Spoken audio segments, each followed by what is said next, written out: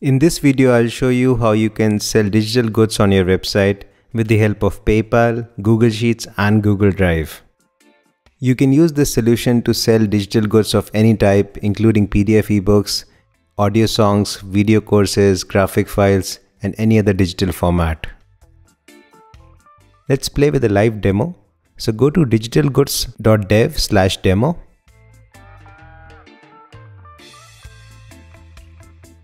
Now this website has PayPal smart buttons. These are called smart buttons because the buyer can pay inline without having to leave the website.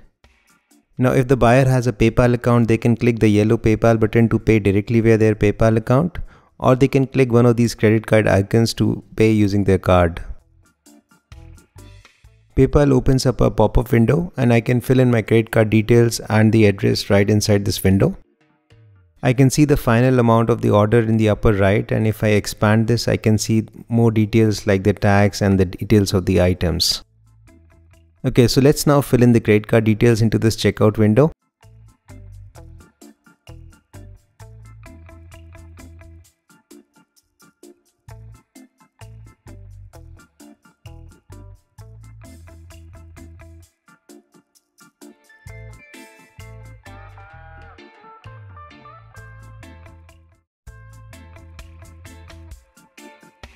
So the payment is now complete and the website displays a little message saying that my order would be dispatched in a moment.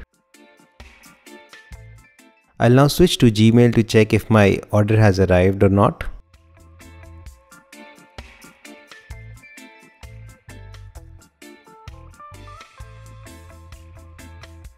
And there you have the email. Now if I open this email, you'll find that it is an personalized email, meaning the name that I put in my PayPal order, it's there in the email as well. And this email includes the files that I ordered, and it also includes an invoice. And this invoice has my name, my address, and all the other details that I entered during PayPal checkout. This entire workflow was made possible with Google Sheets, Google Drive, and Gmail. The PDF files are hosted on Google Drive. The invoice is generated with Google Sheets, and the email was actually sent by Gmail. So let's now see how we can build such a solution in few minutes. There is absolutely zero coding required. Go to developer.paypal.com and sign in with your PayPal account. If you don't have a PayPal account, you can use the sign up link to quickly create one. Now when you are creating a new PayPal account, make sure that you create a business account. Now since I already have a PayPal account, I'll quickly sign in to my existing account.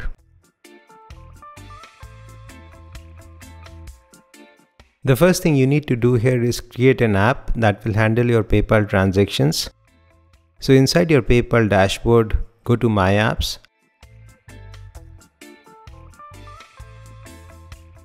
Now under the REST API section, you'll see an option to create a new app.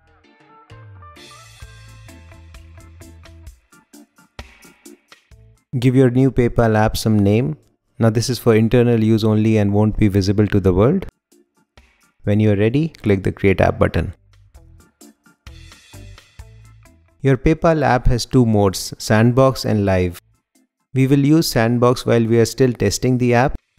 And when our testing and integration is complete, we'll switch to the live mode. Your new PayPal app has a client ID and secret that we will require in the next step.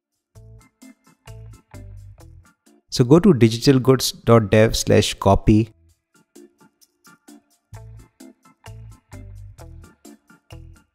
and make a copy of this Google spreadsheet in your account. Inside this Google spreadsheet, you'll find a couple of sheets.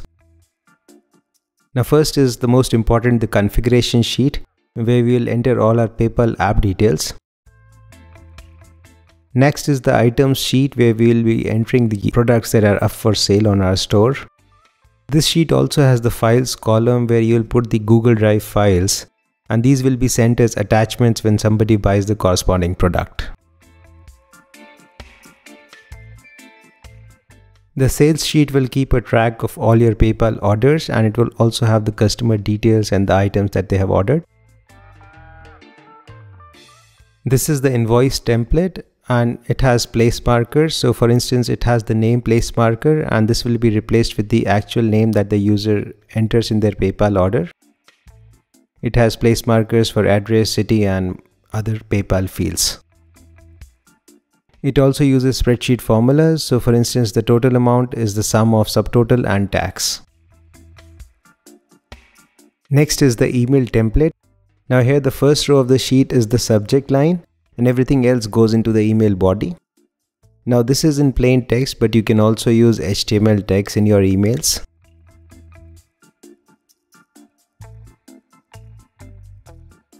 The last sheet in our spreadsheet is the log sheet and this is used for debugging. So if you ever face an issue or if something is not working, what you can do is go to the configuration sheet and check the debug setting, set it to yes.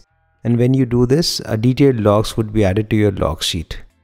So this was a quick overview of the Google Sheet. Let's now create a PayPal webhook. Now this is a simple URL that PayPal will call every time a new order is placed.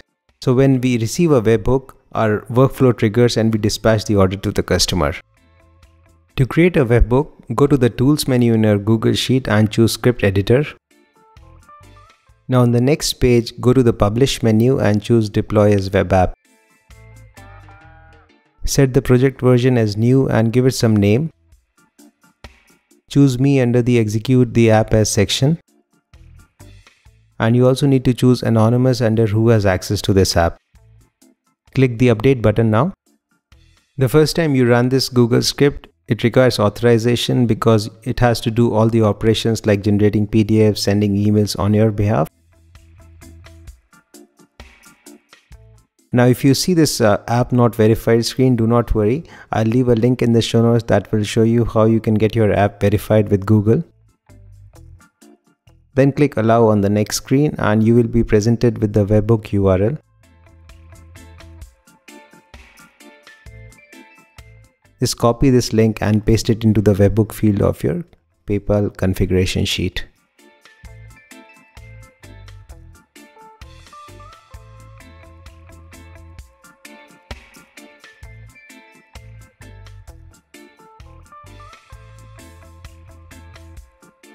Let's now add the client ID and secret that are available in the PayPal developer dashboard.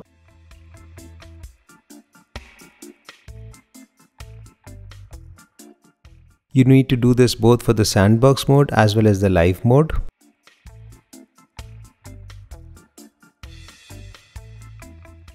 Now that we have filled in all the app details, let's verify whether they are correct or not. So go to the Digital Goods menu, it's near the Help menu, and choose the Test menu.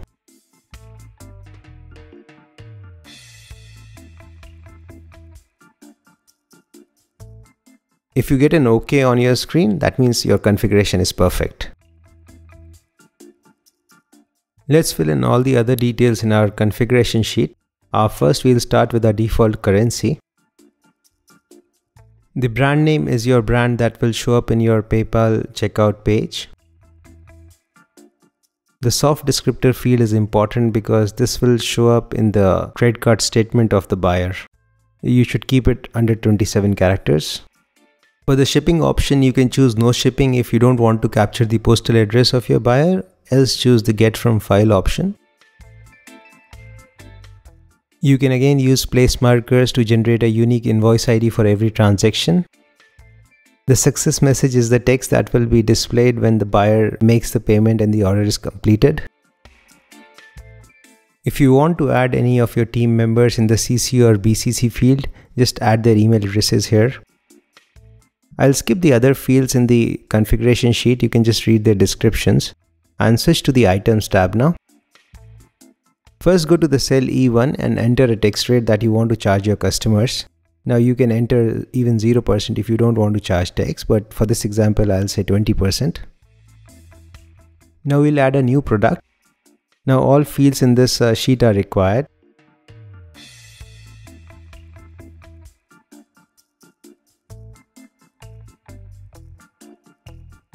Now you'll notice that as soon as I enter the price, the tax and the final amount is automatically calculated based on the text that you have entered in the cell E1.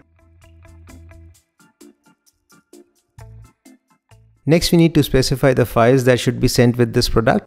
So highlight the cell H3, which is the files column, and then go to the digital goods menu again and choose attach drive files.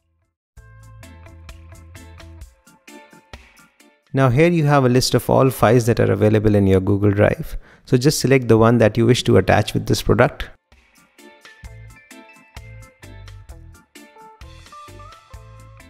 So the first item has been successfully added to our store. Let's add another item, and this time it will be some audio files.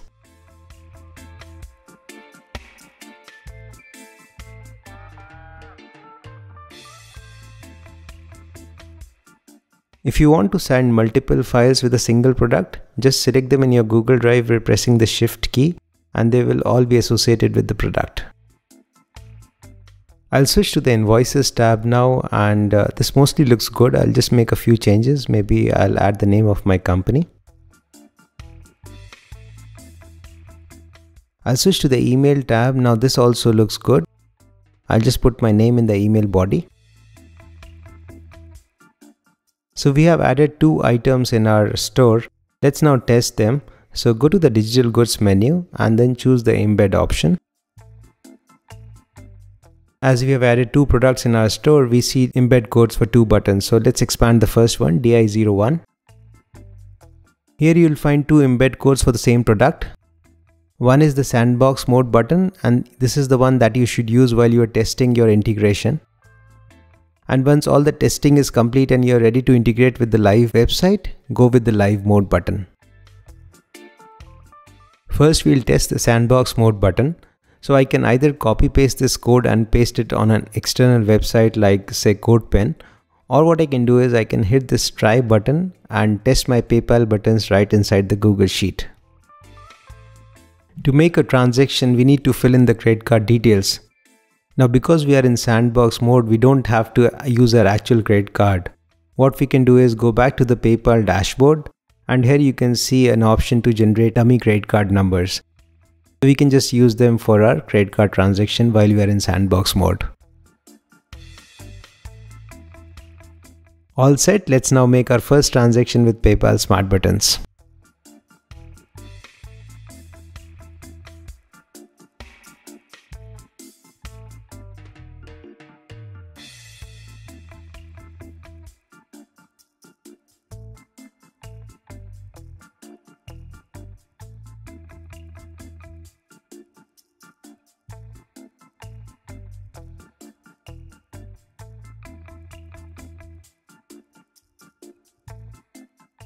So our first PayPal transaction went through successfully.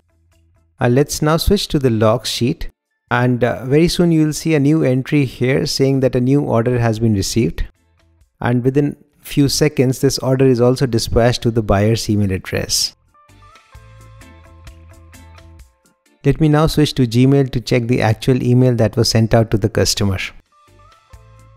And there's the actual email that was sent to the customer with the PDF files and the invoice. And if I switch to my Google Sheet and open the Sale tab, you can see that a new row has been added with all the details of the PayPal order that was just received. So assuming that your integration is working fine in the sandbox mode, it's time to get the live buttons. So go to the Embed menu, and this time grab the code for the live mode buttons, because this is the one that you should use on your actual website. I'll quickly open a new web page on CodePen and paste the embed code.